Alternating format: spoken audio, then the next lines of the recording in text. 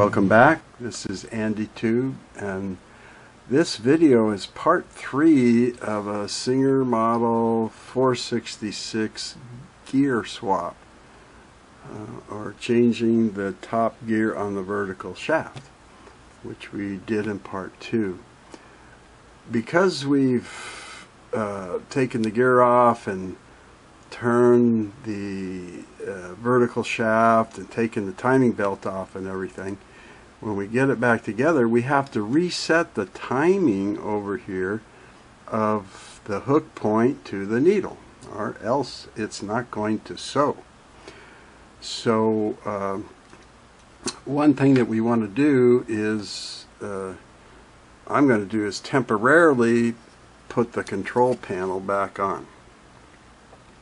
And one of the reasons for this is because as part of the setting to set the timing is that the needle position left, center, right has to be in center. Okay, and without this little notched area in the panel, it won't stay there. Now if I move this left, center, right, and back and forth, you see the machine's positioning the needle that way. And it's not going to work properly if it's in left, or right for that matter.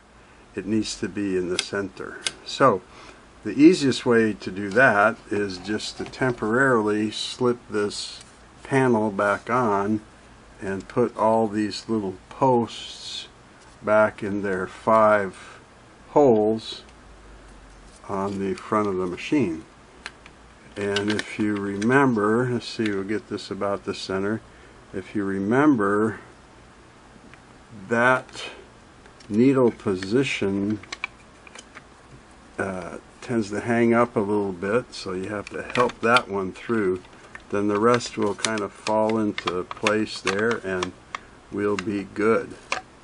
So that's what we want. We want to get this back on, at least temporarily, and the needle position bracket in center, and the stitch length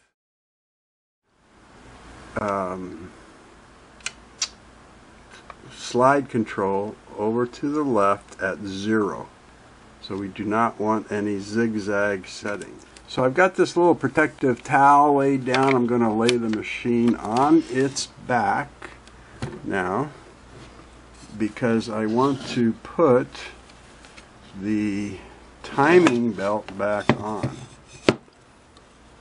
And I've got a couple other things to show you here.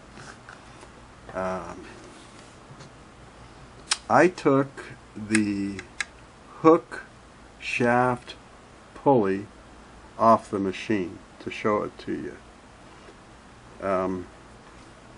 I also wanted to see there's an indentation evenly all the way around the base where the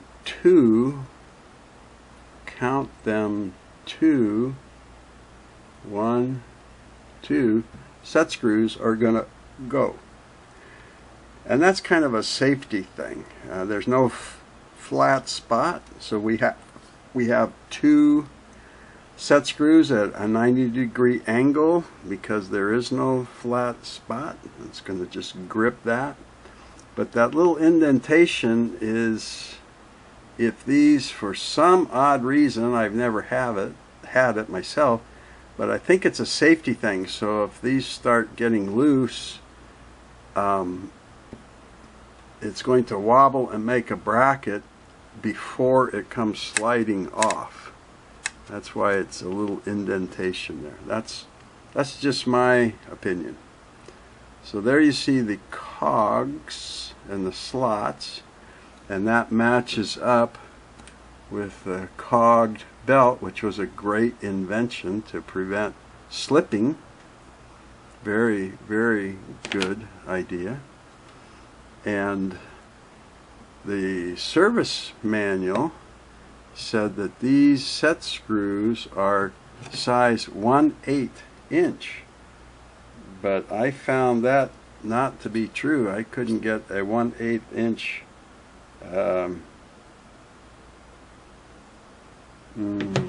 set screw anywhere anywhere near inside there. So this is the 3/32 3/32 inch, like I used over here. So at least they put the same size on both of these, right? And one of them is kind of damaged a little bit, like somebody maybe used a smaller size. But anyway, to put the belt back on, then we're just going to slip it here. Now I could, since I've got this oh, by the way, the set screws go in the back on this, the set screws go in the front on this. I could slip the belt on to the pulley, and then I could just slip, get that in there between the side. I could slip the pulley right onto the hook shaft. I'll show you how to slip the belt on. I showed you before this, slipping the belt on and off, where you just pull it up on the edge, slowly pull it up like that. Okay, so you can kind of put it back on the same way. Get it on the drive pulley and then start turning it clockwise and slipping the belt, and just go slowly and gently, because you don't want to slice the belt with the sharper edge here. Is that in lining up there? Maybe that's not all the way up.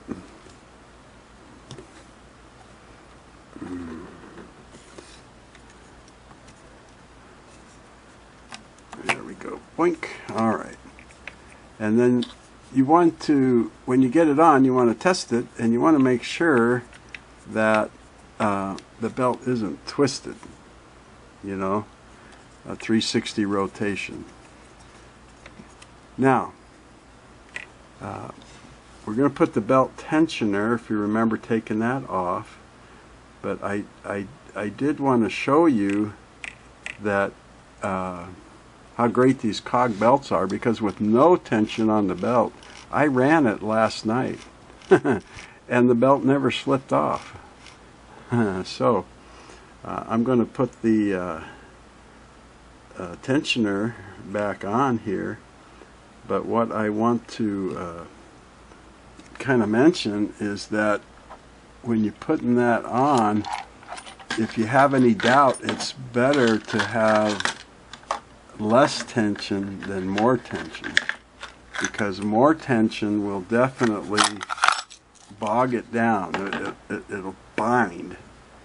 It'll be so tight, and the motor will have a much harder time making everything go.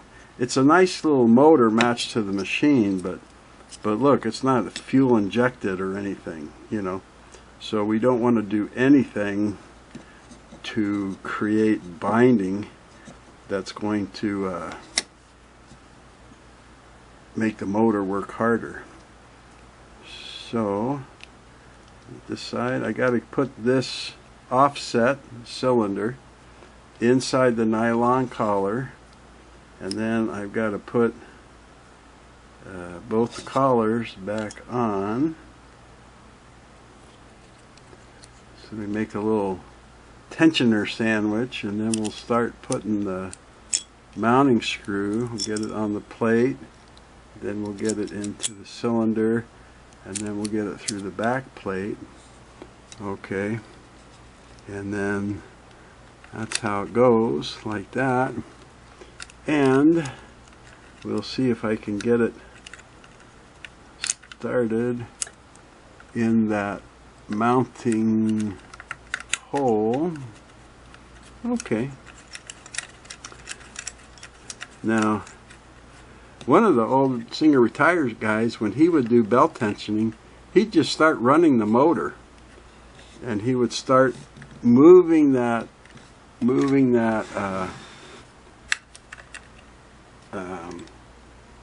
offset up and up, and putting more and more tension. See how that will move up and put more tension, or move down. That's how you adjust the tension. So he would just start running the motor along, kind of lower speed, and then he would just start pushing up on it and putting more and more tension. And as soon as he heard the sound of the motor chain, like that, just drop down a little, he would back it off until the motor seemed to run easier, and that's where he would tighten it. The other Singer Retire guy would, let me tighten this up here, and so it's not so loose, and I'll show you here. I got that pretty tight there. Yeah, that's very tight. Just kind of loose enough to, barely turn that off center. What he would do is have less tension, and he put his finger in here. Okay, yeah. So when he felt, you know, there was a little bit of pressure on his finger, but not too much, then that's where he'd say like, oh, that's too tight. So he stuck my finger in there and showed me, you know, see how that's kind of tight, you got to push down. This is like way too loose, see that? So he said, you just want to kind of move that pressure regulator up until you just kind of feel like it's starting to push on there. See? It's kind of loose, not too loose. Kind of tight, not too tight. And because I see that the machine will run without any tension on the belt, I would say if you're in doubt, use a little bit less tension. Now we'll make sure that didn't change anything. Okay. So there's a couple of ways you can do the tension. One by the finger pressure, and one by just running the machine and putting, you know, turning that up so that there's a little bit more and more pressure. See how slow it's running now? There's less turning. So you just turn that up until you hear the motor strain a little bit, and then turn it back down a tiny bit and tighten it. Now,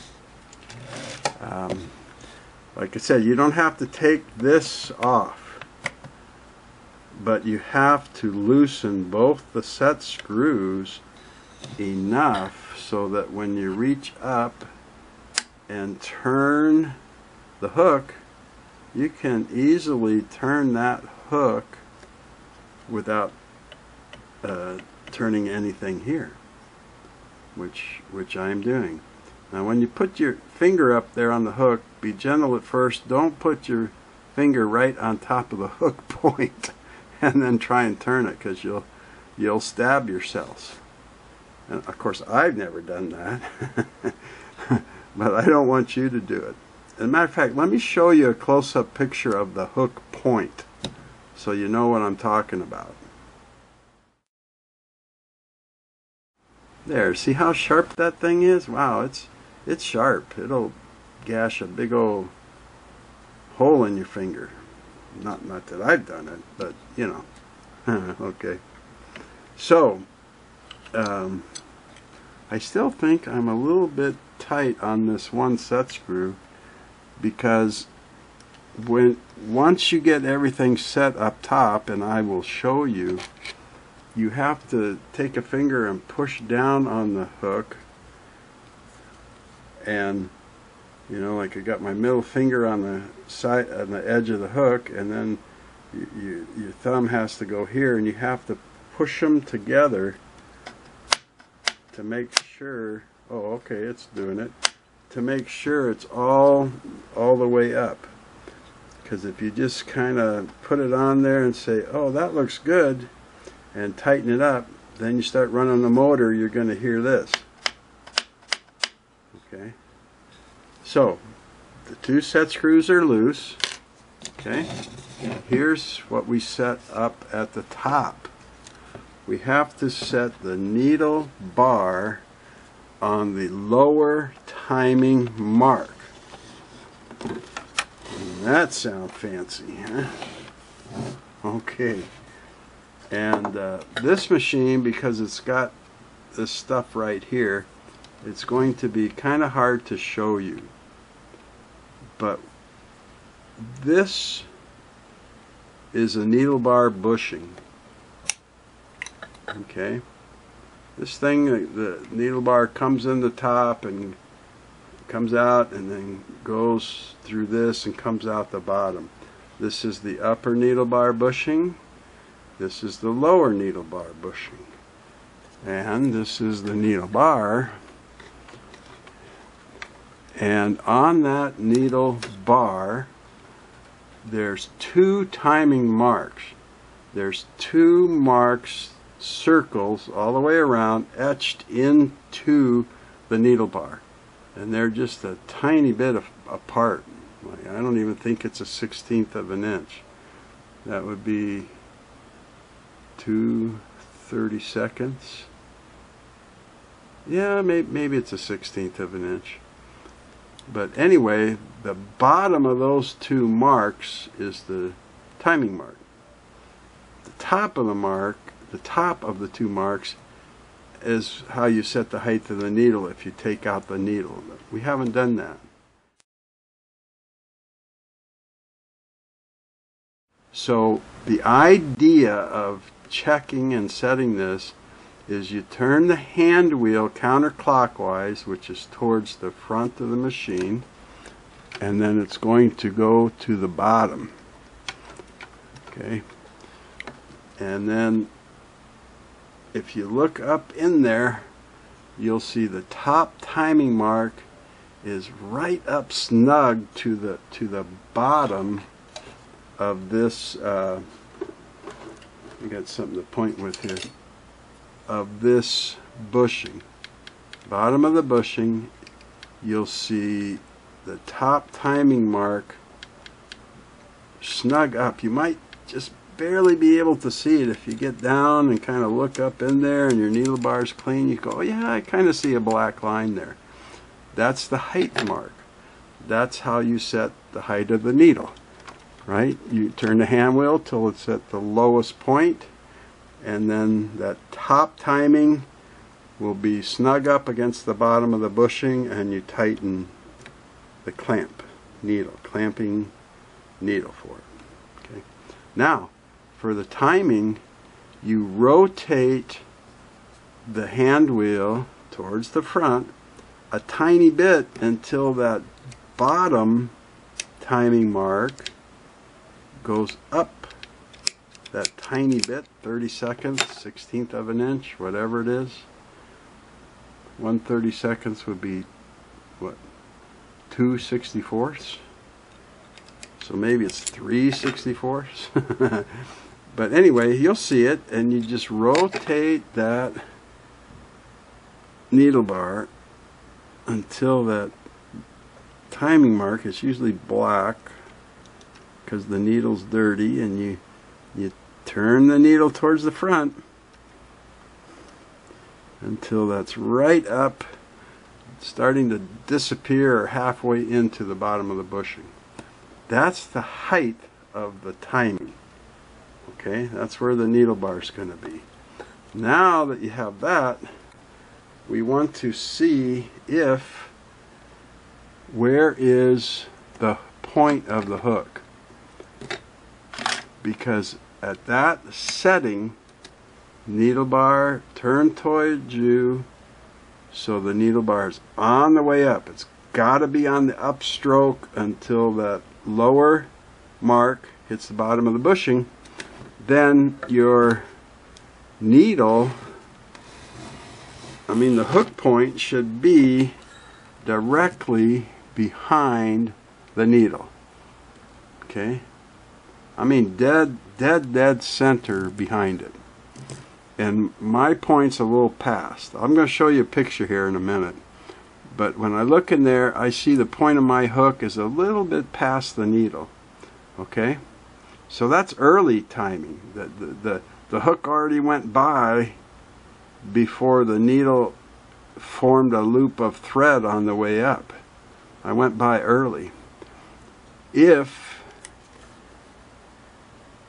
I move my hook and check again, if I can see the needle point on the right side of the needle, then I'm late. That needle's going to be gone when the hook point comes by. The thread's going to be pulled up tight and I'm not going to be able to catch the loop. So you don't change the needle height once you've got it at the timing mark. You don't turn the hand wheel. You've got the set screws loose below. So look, you can turn this hook all day long, right? So you want to turn it so that the point is behind the needle. And there it is for me. So you can't see the needle point. Can't see it before, can't see it after. That now is in time.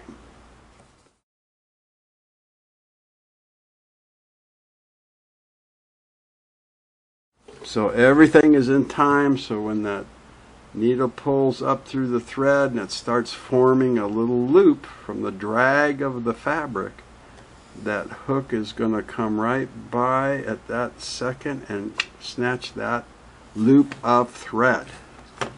Now, you've set it, but now we have to keep it, which means without moving the needle bar, without moving the hand wheel, without moving the hook, we've got to go tighten those set screws. Yay! Okay, but before that, I got to charge my battery.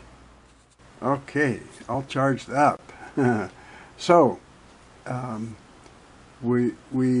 everything is in place. We don't move it, but we tighten the set screws on the pulley for the hook shaft. Now, we want to be sure that the pulley is all the way up to the bushing. And one way to do that is to gently put your finger on the hook and push it down without twisting it, right? And then push this straight back onto the shaft like that. Okay? And then we'll hold them together and we'll tighten the set screw, whichever one you can get to first or easiest, and not super tight but snugged up good. So then someplace down here is that other one. And alright, then let's see if we can snug this one up too without moving anything. You get the idea. Now this one I'm going to go ahead and tighten completely.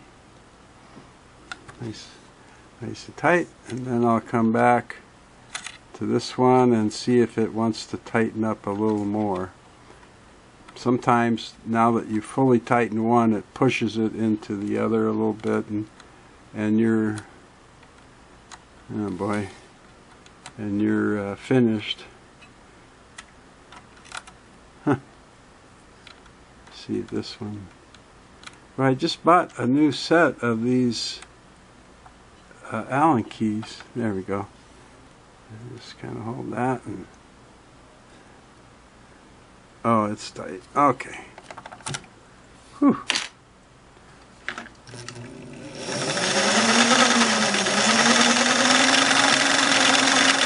Sure needs oil, doesn't it?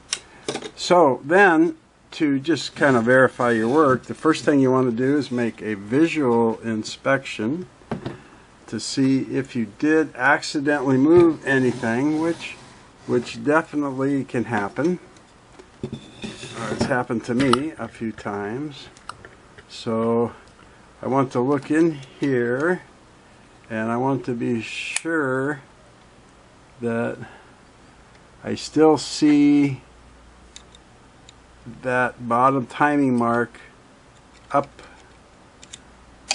against the bushing, and it looks good to me. So let me move this around here, and I want to see, wow, it looks good. I want to see the tip of that hook point behind my needle, but not past. I don't want to see it on the other side. No, it looks great. I'm going to show you a close-up picture of this so that you'll know what you should see when it's in time.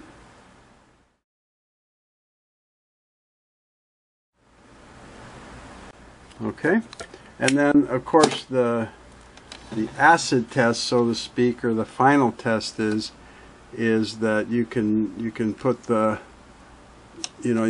bobbin case back in and put in a threaded bobbin, thread the needle up, and then reassemble that and hold your needle thread while you go down and pick up the bobbin thread and pull it up. That'll tell you. Now if you can't, look again at where the point is on the upswing, and that eye of the needle when it's in time, I didn't mention that, but the eye of the needle is just below the hook point. The eye of the needle will be just below the hook point, maybe a 1/16 of an inch, something like that.